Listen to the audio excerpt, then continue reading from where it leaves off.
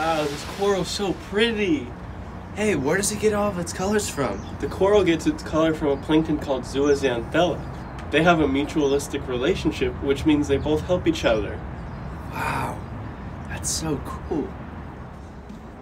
Hey, what happened to this coral? Why is it not colorful? This is called coral bleaching.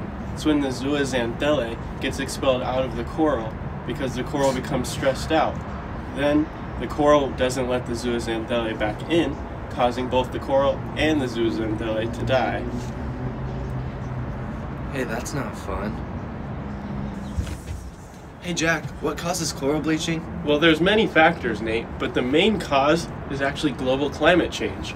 Climate change causes the water temperatures to rise, which stresses out the coral. Oh, that's what causes the Zooxanthella to get kicked out of the coral, which it turns them white. Exactly.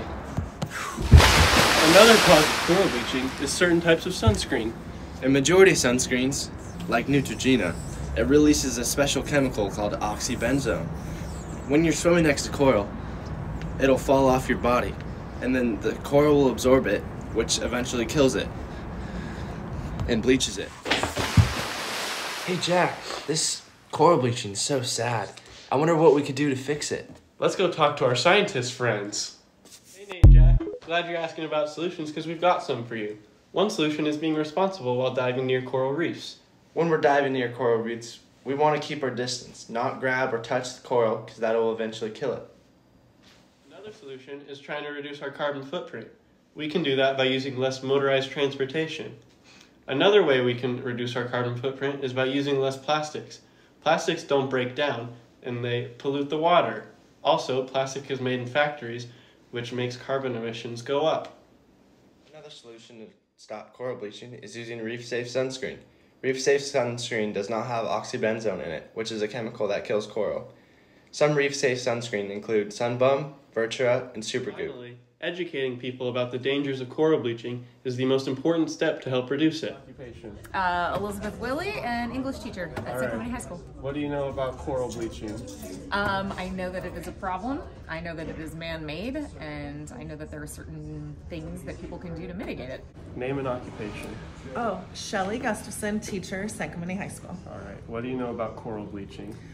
Well, not much, except that I thought that it's because the ocean water temperature is rising and it's damaging the coral, which we call it bleaching because it's losing its vibrant color and it's dying. That's about as much as I know. Name an occupation. My name is Robin Cadiz, and I am a high school teacher at St. Clement High School. All right, and what do you do to prevent coral bleaching?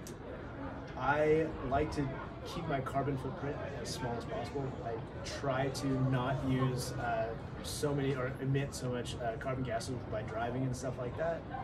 Try not to litter. Anything I can at a personal level to make it more environmental. Wow, thanks so much, science friends. Now we know how to stop coral bleaching. And here are our sources. Thanks for watching.